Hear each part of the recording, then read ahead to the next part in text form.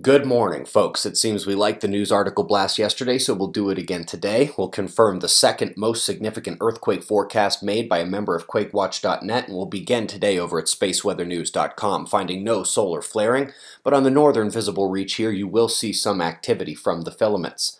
And when we come to ionized helium in 304 angstroms, we'll be able to see two filament snaps. The first actually ejected a bit to the right as we're looking from here, and the second is lifting north. Neither will affect the solar wind at Earth, which is peaking right now due to the southern coronal hole.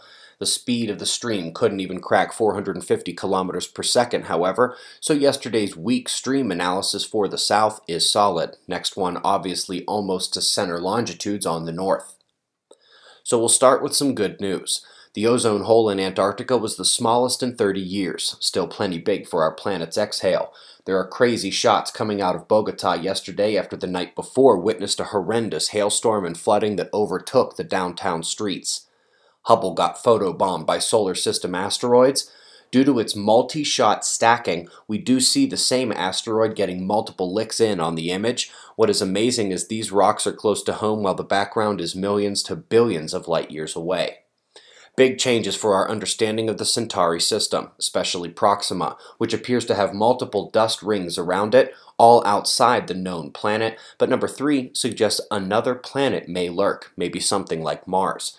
So galactic halos are vastly greater in volume than their host galaxies, and the Milky Way provides an interesting conundrum. The emission glow of our local galaxy halo is either resulting from aromatic hydrocarbons, a giant cloud of life molecules, or it is from one of the more than 500 diffuse interstellar bands produced by the interstellar plasma toying with light frequencies from distant galaxies, which is like saying we don't know whether it was an Apple or a Mack truck. Well played. Speaking of well played, holy moly, did you see the news out yesterday on the Great Pyramid? So apparently the way cosmic rays shoot through the pyramid tell them a huge hidden chamber lies directly above the Grand Gallery, top even with the King's Chamber, and absolutely no means of getting inside whatsoever. Folks, this paper suggests that an interactive version of dynamical dark energy in a running vacuum model is far greater than the lambda cold dark matter model, which is what they call the current paradigm.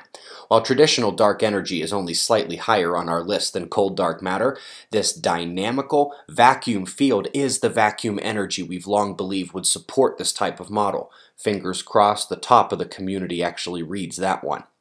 Folks, QuakeWatch.net user Lester put less than 1% of Earth's fault lines on alert on October 21st.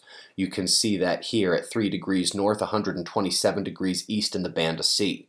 3 days later, a 6.7 struck just outside that zone, but did so as a blot echo more than 500 kilometers down.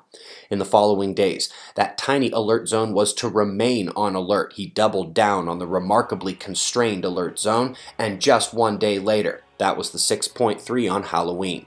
It struck 3 degrees north and 127 degrees east. And apart from the Italy forecast of last year's 6.6, which covered the same amount of fault lines but did so outside of the Ring of Fire, this was the most significant successful forecast made by a member at QuakeWatch.net. Remember, the next person who gets a magnitude 7 on the website or higher gets free tickets to Observing the Frontier, and the pool is currently $700 US. That's at QuakeWatch.net. We greatly appreciate your support. We've got the wind maps and shots of our star to close, and we'll do this all again tomorrow, right here, but right now it's 5:55 a.m. in the new Valley of the Sun. Eyes open, no fear. Be safe, everyone.